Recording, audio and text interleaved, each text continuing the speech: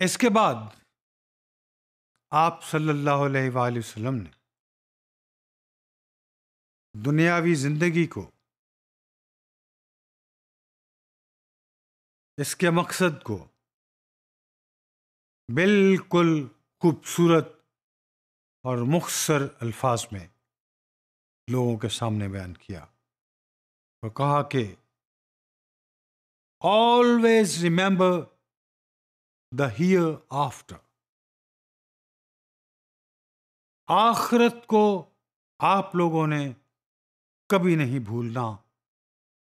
Remember that you will indeed meet Allah and He will reckon your deeds.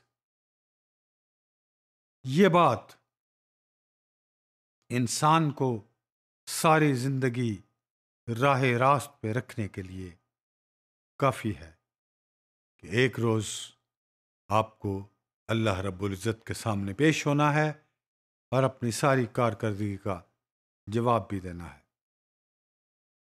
उस वक्त एक रस्म यह भी थी कि सूद का लेन देन का कारोबार बहुत चलता था और वो सूद इस तरह वाला नहीं था। वो ऐसे होता था कि किसी ने कहा कि यार मुझे 100 रुपया उधार दे दो, तो शख्स ने कहा कि ये लो 100 रुपया, लेकिन अगले 6 महीने के बाद मैं तुमसे 1000 रुपया लूंगा। That was called riba,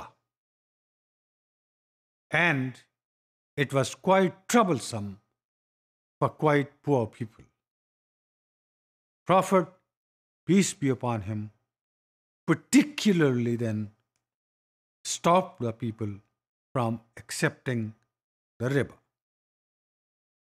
Allah, he said, has forbidden you to take riba or interest or sood. Therefore, all interest obligation shall henceforth be waived. लिहाजा सूद के बारे में अगर किसी के ऊपर कोई जिम्मेदारी है तो उसको आज ख़त्म कर दो और आज के बाद ऐसा नहीं होना चाहिए। Your wealth in the form of money or property, however, is yours to keep. You will neither inflict nor suffer any inequity. Now, this is where he explained the economic system. कि हमारा मुआशी निज़ाम ऐसा होना चाहिए और इसमें किसी के साथ नाइंसाफ़ी की कोई गुंजाइश नहीं है।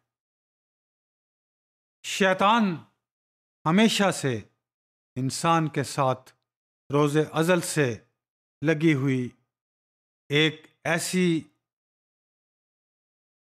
दुश्मनी वाली मखलूक है जो उसको बेराह करती रहती है। तो शैतान के बारे में ज़ात रसूल सल्लल्लाहु अलैहि वसल्लम ने फरमाया,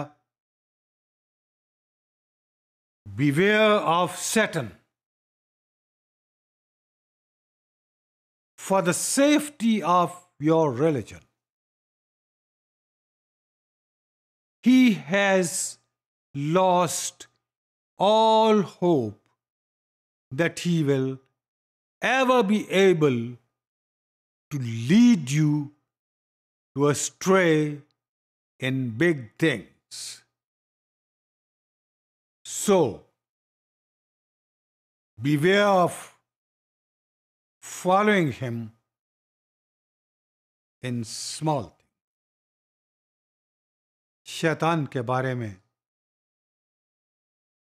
बहुत से ऐसे कलिमात कुरान हकीम में भी मौजूद हैं जिसकी वार्निंग ज़ात रसूल सल्लल्लाहु अलैहि वसल्लम ने